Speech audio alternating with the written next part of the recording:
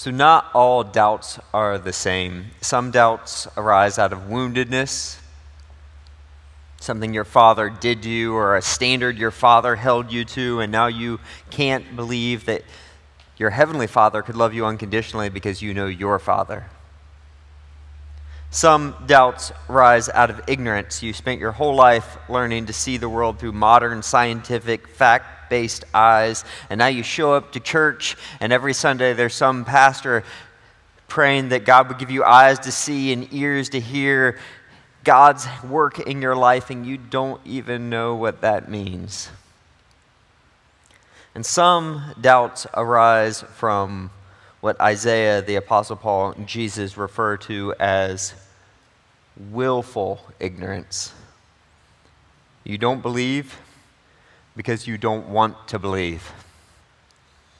So when I was 14, 15 years old, something like that, I went off to a conference, and I was struggling. I know this is going to be hard to believe, but I was struggling at the time with lust. I know, surprising. It caused this deep inner conflict in me, and what made it like 100 and 1,000 times worse is I had just read this Christian book that told me, oh, don't worry about it. Boys will be boys, you know, it's good, it's natural, it's fine, don't get out of shape. And yet, at the same time, I felt really deeply convicted at the same time, and I didn't know what to believe. So I tested God. Like I said, I was at this conference, and I was all alone in my room. And I'm somewhere on this big college campus. Our youth group had gone there for some event. And I'm all by myself in this room. And I prayed, God, I feel so convicted right now. But I don't know what to believe. I don't know what's true. God, if lust is a sin, please tell me. Give me a sign. Send someone right now to knock on my door. And then I waited. And I sat there. I started to relax, and then I heard bang! I was terrified. Some huge bang on my door, and I ran to the door. I threw it open, but nobody. Nobody was there. Nobody was in the hallway. Nobody. God clearly answered my prayer, and I have never struggled with lust since that day. That's how the story's supposed to finish. But the real story is that I did hear a bang on the door. I did go out in the hallway, see that no one was there, and then doubts began to creep in.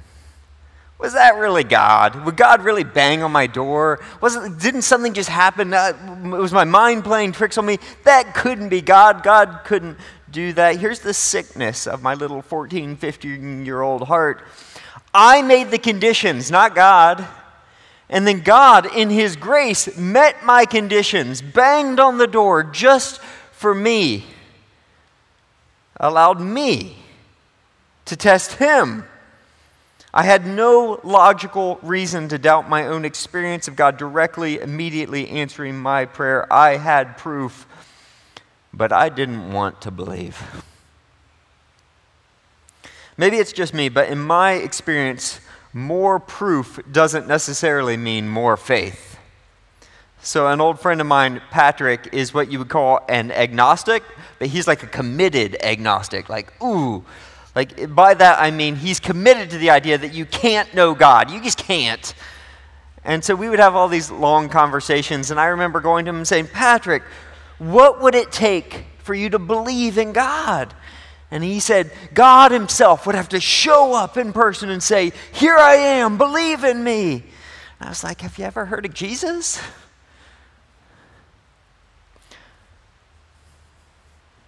More proof doesn't necessarily mean more faith. In fact, even when God Himself shows up and says, here I am, by and large, the world does not respond with faith, but responds with doubt.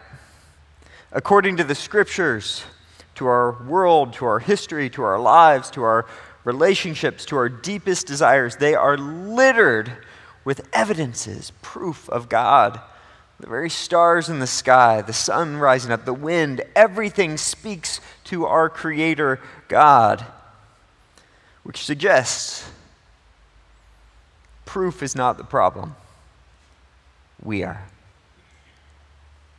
So the question for today, so what about you?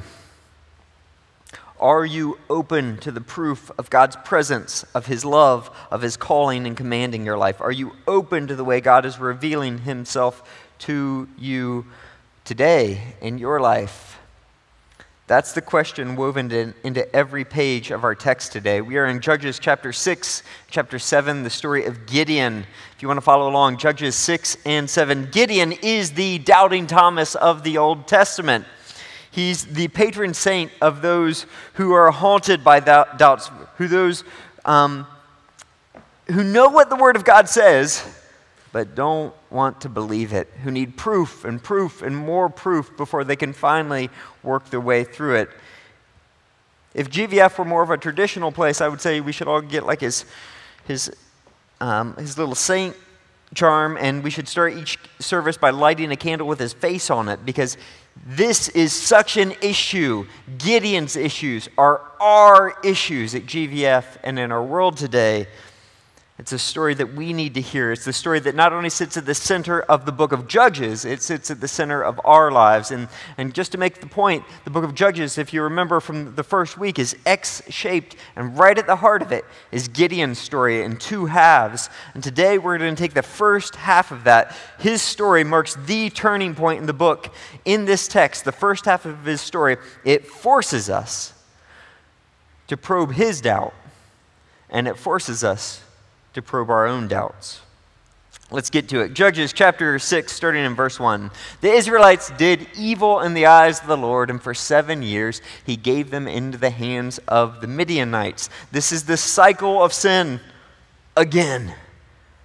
Only this time, what's happening is it's not the usual king who wants to take over the world type situation. This time, there's the Midianites and this whole group of people, the eastern peoples, who, when the Israelites, when they raise their crops, their agricultural, agrarian society, agricultural people, so that's their entire economy. When they raise their crops, the Midianites and these eastern peoples then swoop in, they terrorize the Israelites, force them to run off and hide in caves, and then they steal all the crops, ravage the land. This is worse than anything they've seen yet in the book of Judges. The key phrase is in verse 5 here. It says this: they, these eastern people, came up with their livestock and their tents like a swarm of locusts. That's the key phrase. It was impossible to count them or their camels. They invaded the land to ravage it. That phrase, swarm of locusts, is a familiar phrase. If you know your Old Testament, that phrase is pulled straight out of Deuteronomy chapter 28. It's the phrase that should make the ancient Israelites shudder. This is exactly what Moses told them would happen if they abandoned God. A swarm of locusts would ravage their land. Anyone who knew the Bible would have known that this is the promised curse. The curses of God are coming upon us. We are cursed by God because we've abandoned God. But the problem is, Judges chapter 6, nobody knew their Bible. So God has to send a prophet to tell them what's wrong with them. And today we got a lot of text, so I'm going to have to summarize a bunch. But what we see in the very next scene, verses 7 through 10, is a prophet shows up and he tells them, hey, this is what's going on right now. The promised curse of God is happening. And he lays it out. He proceeds to lay out what God has done for them, all the proof of what God has done for them, how he saved them out of Egypt, how he defeated Pharaoh, how he led them through the Red Sea. He's pointing back to all the miraculous things that God has done along the way, that God has been with them in his presence, that he's proven himself time and again. From manna, pillar of fire, walls of Jericho falling down. That's what he's referring back to, that God has done these things and he's done what he promised. That they've heard the very promises of God in an audible voice. But here's the punchline. God has spoken to you, but you have not listened to me, says God. God spoke, but they didn't listen. They chose not to listen. So why are the Israelites so plagued by doubt? Because they don't want to believe. It's not from a lack of proof. And with that set up, enter Gideon. Verse 11.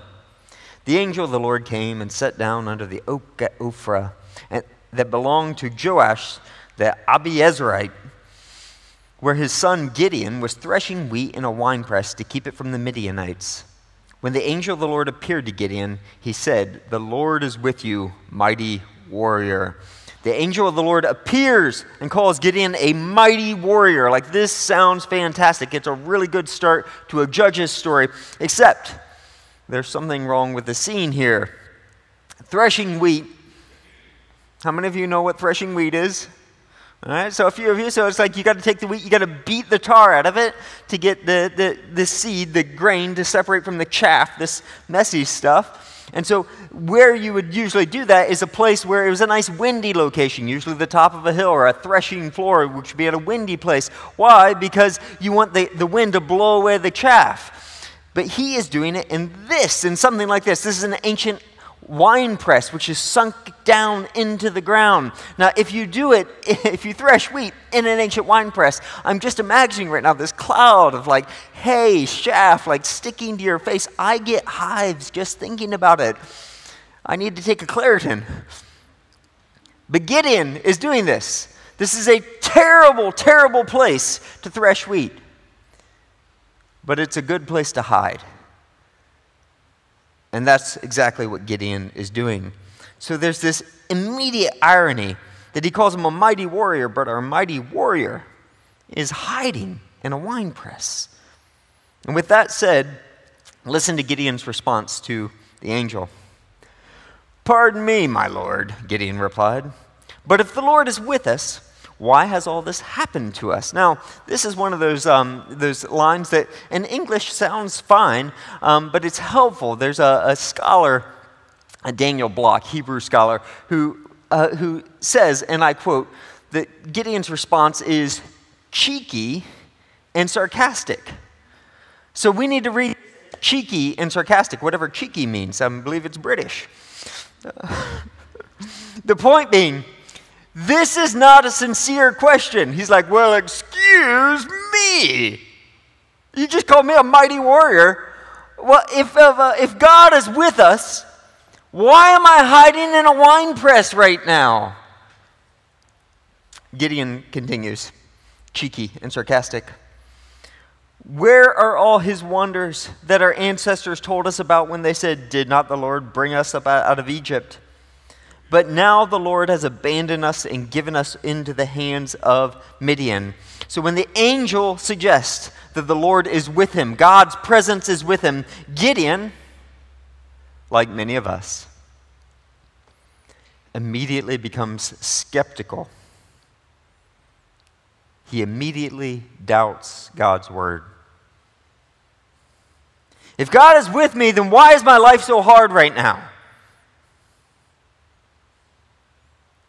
If God is with me, then why am I going through this? God's abandoned us. He's not showing up to people anymore. Cheeky and sarcastic, that's the sense. And of course, what makes this whole dialogue right here all the more awkward is that at that very moment, Gideon is speaking to God himself. Verse 14, the Lord turned to him and said, "Go in the strength you have and save Israel out of Midian's hands. Am I not sending you?" So whoever the angel of the Lord is in this text, he is so closely associated with God himself that the text can just refer to him as the Lord. He can speak the Lord's word. Some see this as a theophany, a visible appearance of God himself showing up at that time.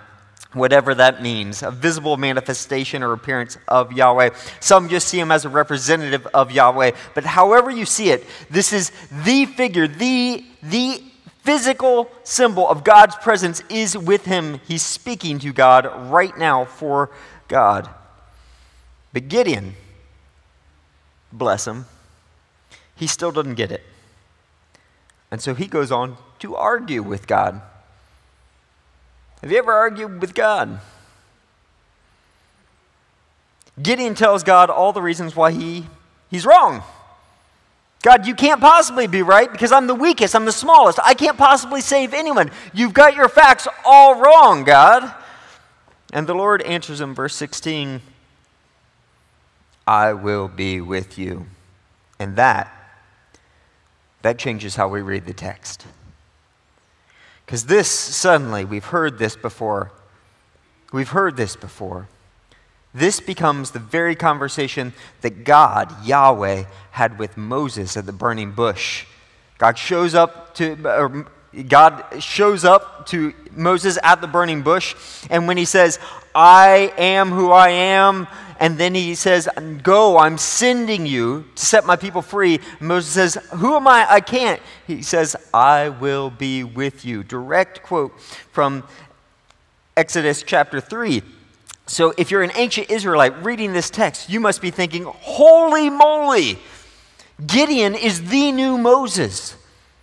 He's the one we're waiting for. He's the promised Messiah. Deuteronomy chapter 18 promises that a prophet like unto Moses will come. And when Moses comes back, he will save his people.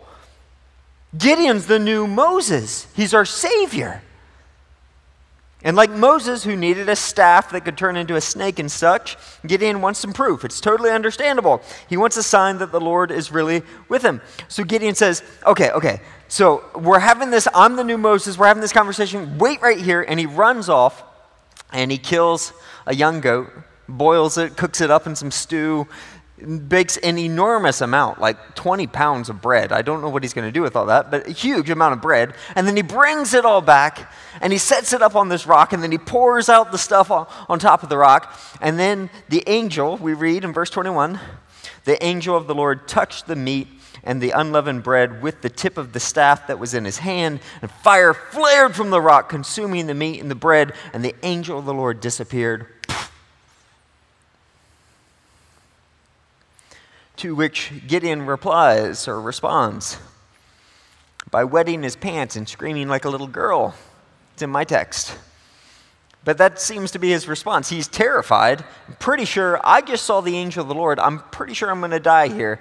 So God comforts him, you're not going to die. But then he says, hey, now that I have your attention here, I've got your first mission for you. I want you to go home to your dad's place. And you know that altar to Baal and that Asherah pole, that idolatrous shrine on your dad's property? I want you to tear it down. I want you to cut down the Asherah pole. I want you to slaughter his prime bull from his herd. And I want you to offer a sacrifice to me using the wood of the Asherah pole on that site. I want you to tear it all down and make a sacrifice to me. Now, to which we say, your dad is an idolater? Wait, this is the same dad who told you about what God had done in saving his people out of Egypt. He has an altar to Baal and Asherah on his property. That his dad worships God and the god of money. Worships God and the goddess of personal happiness. These gods are literally enshrined in his life. So God says to Gideon, before you can serve me, you have to tear down the altars at home. Let me repeat that. Before you can serve me, you have to tear down the altars at home. Verse 27. So Gideon took 10 of his servants and did as the Lord told him, but because he was afraid of his family and the townspeople, he did it at night rather than in the daytime. In the morning, when the people of the town got up, there was Baal's altar demolished, an Asherah pole beside it cut down, and the second bull sacrificed on a newly built altar. And they asked each other, who did this? And they grab their pitchforks, they're ready to kill whoever did this, and they run to it. They figure out that it's Gideon, and so they run to his dad's house, and his dad steps in and says, hey, I thought Baal was the god of like thunder and lightning, the god of war. Do you really have to fight his battles for him? Let Baal come after my son, if that's the issue. So they renamed Gideon to Jerubbaal, which is let Baal contend with him, or let Baal kill him. Literally. Now, at this point, we're thinking, okay, this Gideon, he sure seems to be scared a lot, but he's the new Moses, right? So it's just, if we just wait just a minute, he's going to go off and he's going to be fearless, just like Moses standing before Pharaoh. That's who Gideon is. But then we read down when the story breaks out in verse 33. Now all the Midianites, Amalekites, and other eastern people joined forces and crossed over the Jordan and camped in the valley of Jezreel. Then the Spirit of the Lord came on Gideon, and he blew a trumpet, summoning the Abiezerites to follow him. So this is the part, let's pause right there. So the Spirit of the Lord comes on him, he blows the trumpet, gathers the whole army, and this is the part of the story right here. This is the part where he's going to become a mighty warrior, right? This is the part where Danny LaRusso, the wimpy kid who gets beat up, becomes Daniel's son. This is the part where William Wallace comes down and like all the Highlanders come down and they're going to take on DeLongshanks. The kid who was hiding in the wine press at the beginning of this, when we first met him, he's going to become a mighty warrior. That's what's supposed to happen, but instead we read in verse 36, Gideon said to God, "If you will save Israel by my hand as you've promised, look, I will place a wool fleece on the threshing floor. If there's dew only on the fleece and all the ground is dry, then I know that you will save Israel by my hand as you have said." Instead of going to battle, Gideon lays out a fleece. Probably looks something like that. Haven't changed much over the thousands of years. So in church, when I grew up, laying out a fleece was a thing. How many, did you guys talk about laying out a fleece, you know? I don't know, laying out a fleece was like, this is how you know what God's will for your life is. You lay out a fleece, right? This is the language that we used growing up. And there was one woman at my church who I still remember, like when I was in high school, she sat down and told us, this is how I determine God's will for my life. I lay out a fleece. And one of her examples was she would have this long commute to work every day. And she said, if every light I hit on the way there, God, is green, I'm taking that as a sign that I need to change careers. So she hopped in her car that morning. She drove, but the first light she got to was red. And she said, the Lord's will be done. I'm not supposed to change careers. I'm supposed to be here forever. Now, I deeply appreciate the sincerity of such faith, so please hear that. And I encourage you to look for God's hand at work in your life in every circumstance. And surrendering our will to God is so very right. The only problem with what she did is that this text has nothing to do with finding God's will for your life. Nothing. Zero.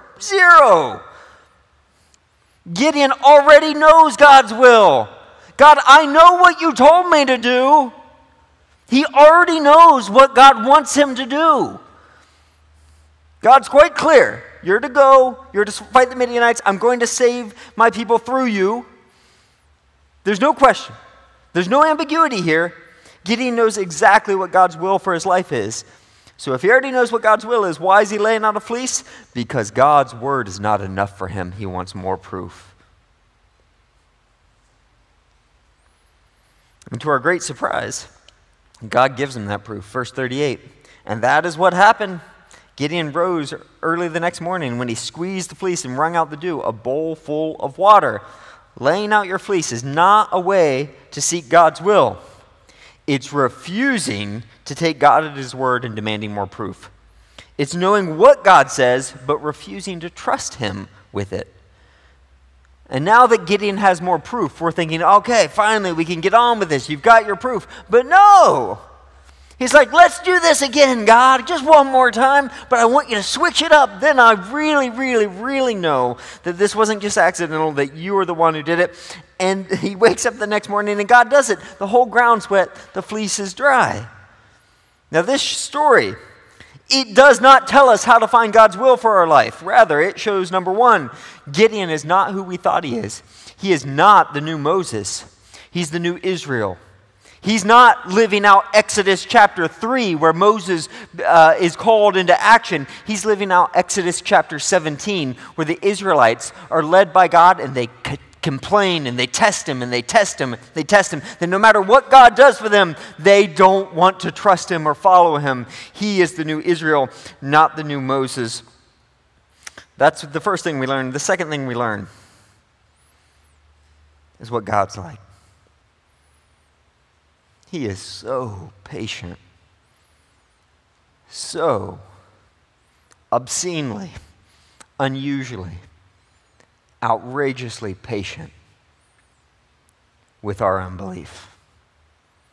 Thanks be to God. So now that Gideon has all this proof,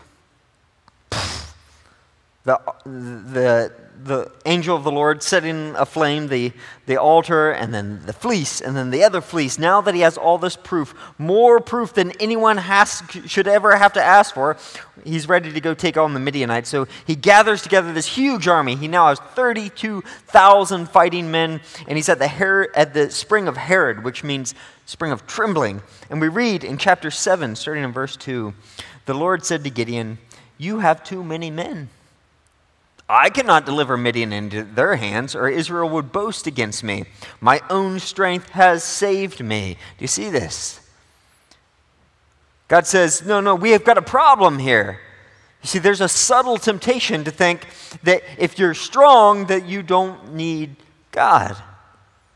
There's a subtle temptation to think we can save ourselves, to think that what we really need in life is a better plan, is more money, more friends, more insurance, a better spouse, a better job, to try harder.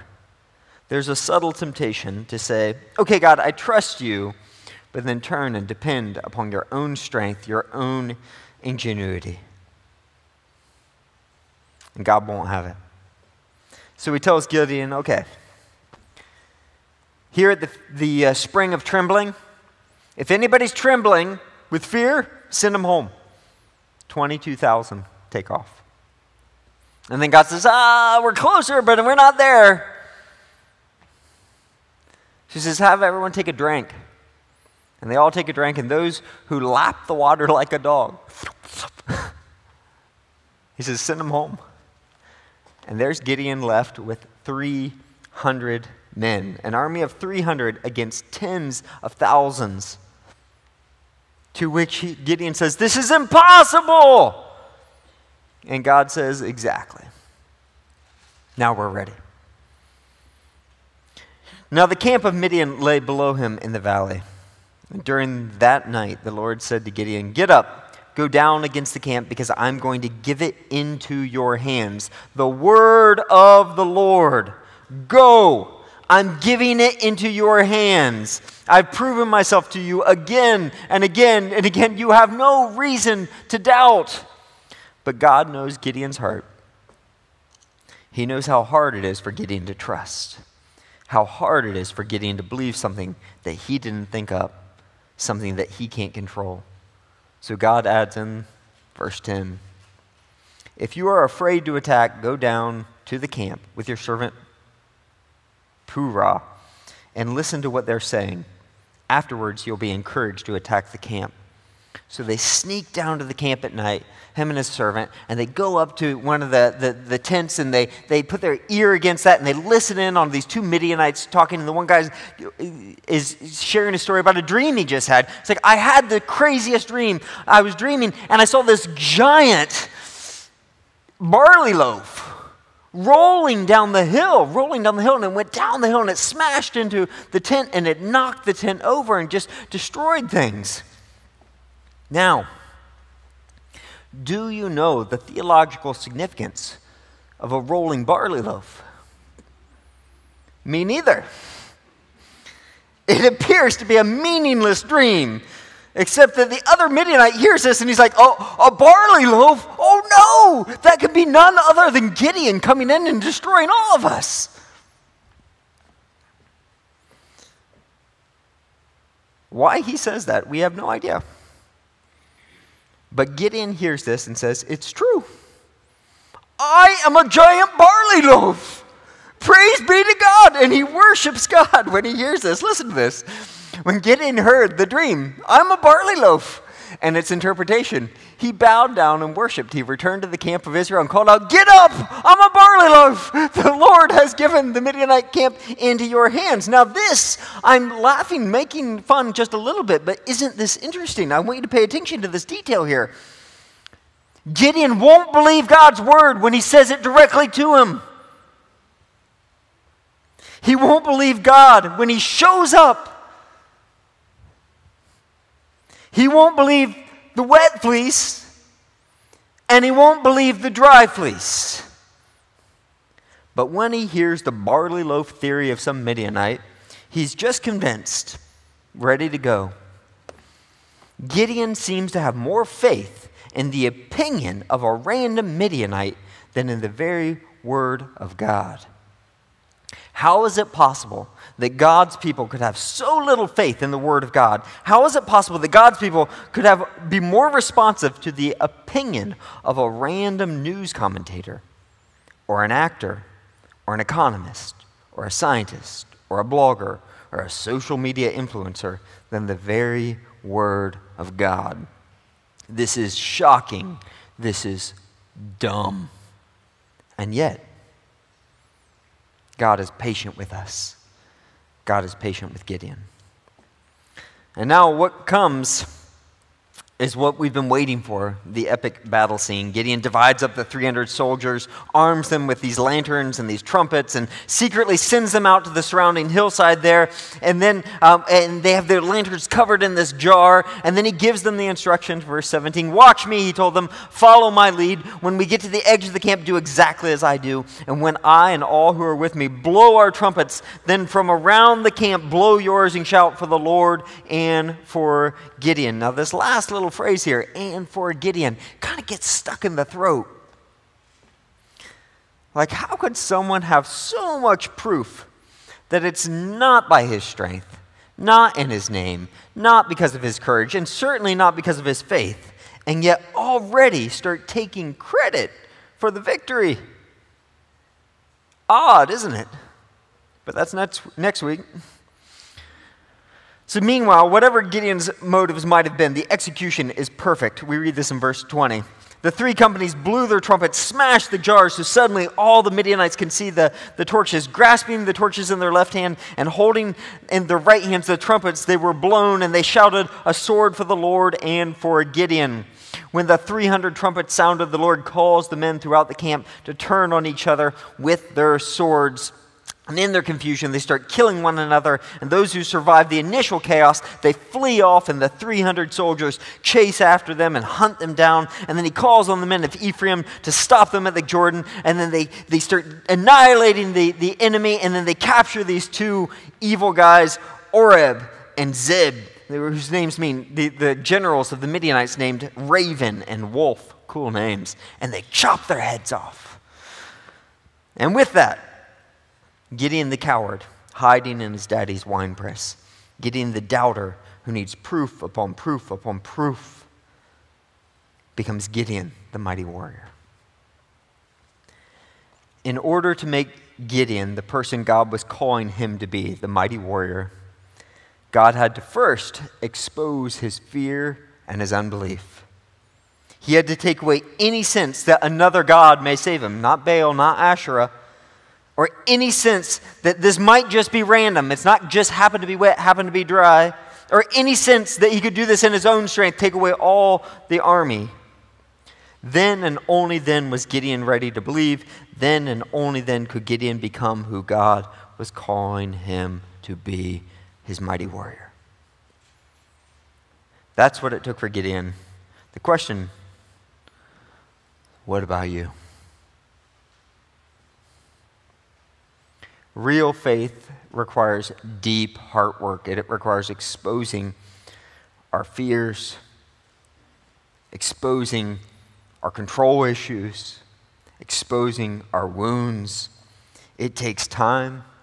It means letting go. It means letting God expose all these things, all the reasons why you don't want to believe.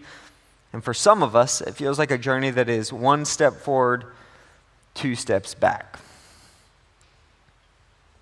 What about you?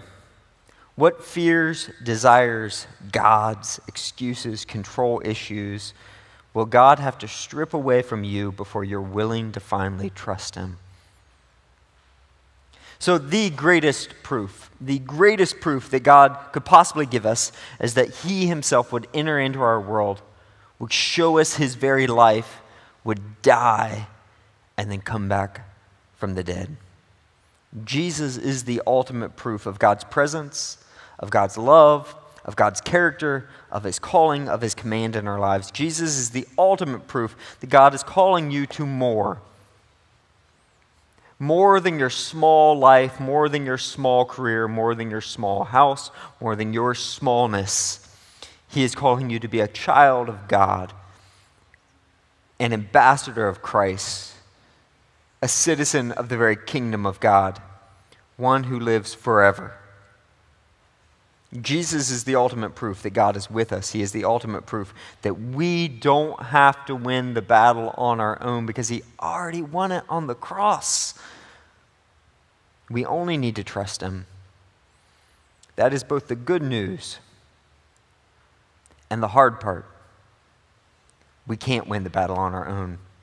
We have to trust him.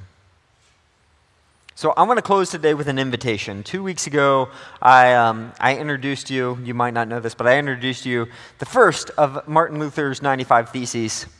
And it was that the entire life of believers is to be one of repentance. So we talked about your whole life is supposed to be one of sitting before God saying, God, I need you to save me, and living in gratitude to that.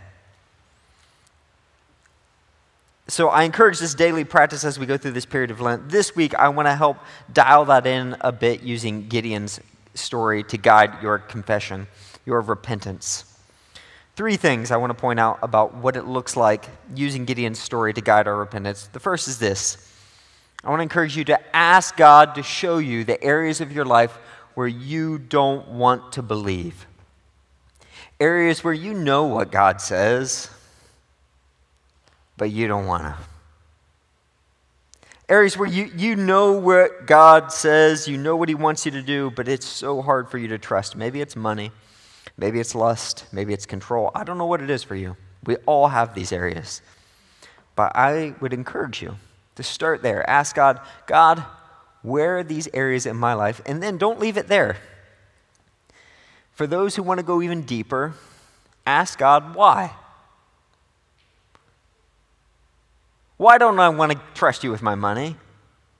Because I promise you, it's not about money. Money is the presenting issue. What is it? What security are you looking for? What hope? Does it make you feel important? Does it make you feel successful? Does it make you feel worthy? Does it make you feel safe? What is it that you're looking for in money that you should be looking for in God? What are the deeper issues? Where do those come from? What thing in your past? What thing in your personality? What is it? What relationship? What is it exactly that is raising that in you? And it might not be money. It could be whatever's in your life. Don't just ask, what is it? But why, Lord? Why is this in my heart? And then third, ask God for the grace to surrender those deeper heart issues to him. Ask God for the grace to surrender those deeper heart issues, those things that feed your unbelief, that make you not want to trust God. Ask God for the grace to surrender those things to you, not just money, but the issue underneath your money. Not just lust, but the issue underneath your lust. Not just anger, not just control, but the issue underneath it. What is it deep at your heart that's broken that you know the gospel has to fill, Jesus has to fill, but you use these other things to fill, that cause doubts to cloud your life? And here's the prayer that I want to leave you with. It's one that has often been my prayer. It's from Mark chapter 9, verse 24. I do believe. Help my unbelief. Let's pray. Father, we live in a time, in a day where belief is mocked, where proof, especially scientific proof, is exalted beyond reason. And God, we know that you are beyond reason. You are not irrational, but super rational, beyond what we can prove. You do not exist in space and time. And yet, God, we so want to control things. We so want to be able to only believe what we can control, what we know for sure. God, I pray that you would help us as we sort through even this week, these deeper issues in our hearts as we seek to be a church that is aligned with your Spirit, that surrenders deeply to you. And I pray this in Jesus' name. We do believe. Help us in our unbelief. Amen.